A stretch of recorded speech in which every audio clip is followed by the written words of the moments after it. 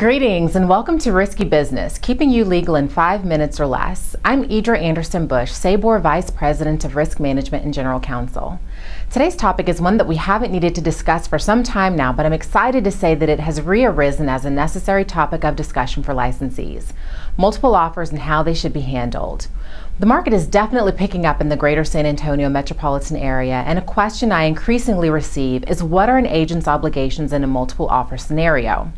Knowing the ethical and regulatory rules regarding multiple offers will always manage expectations and lessen the occurrence of hurt feelings.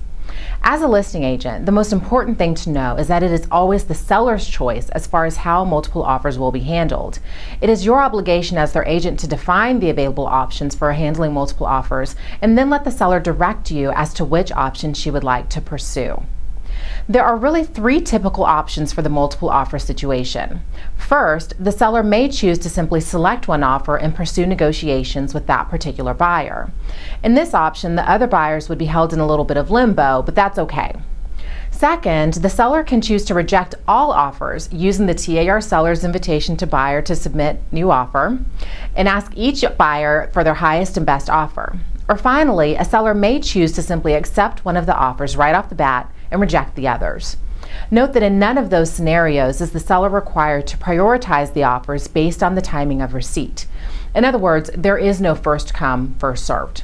Now, as I said, it is indeed the seller's choice regarding which mechanism to use in handling the multiple offers. However, there are some ethical concerns about which the listing agent must be careful. The most common concern is whether the listing agent has a duty to disclose the existence of multiple offers. The Realtor Code of Ethics states in Standard of Practice 1-15 that a listing agent may be required to disclose the existence of other offers if the seller has given approval for the listing agent to do so. In such an instance, the disclosure must be made.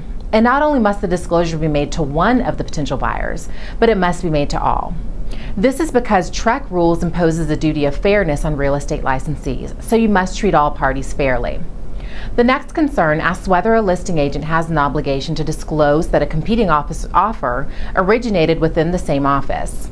Standard of Practice 1-15 goes on to state that if indeed the seller has authorized the listing agent to disclose the multiple offers, then if the listing agent is then asked whether the offer is an in-house offer, the listing agent must make that disclosure as well. Finally, there's always a major concern about whether or not the listing agent may or should disclose the terms of competing offers. My advice here is to always keep the terms of competing offers confidential. The law and rules are silent on this issue. Certainly, the only time a seller is prohibited from disclosing the terms of an offer is if the seller has signed a confidentiality agreement, and that is exceedingly rare. But remember the duty of fairness I just spoke about that's contained in TREC rules. We learn from that provision that all parties must be treated fairly. Because it is virtually impossible to disclose the terms of an offer in such a way that all parties are treated fairly, the best way to stay out of trouble is to refrain from disclosing the terms of any offer.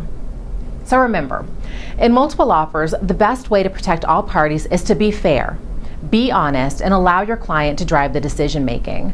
Provide your clients with a clear description of their options and then secure your client's directions in writing. Be sure to manage all parties' expectations from the beginning and leverage what is typically a sticky situation into a great deal for your client. I hope this has been helpful to you. Be sure to visit the SABOR website for answers to your other legal questions, and don't forget about the TAR Legal Hotline. I'm Edra Anderson. Take care.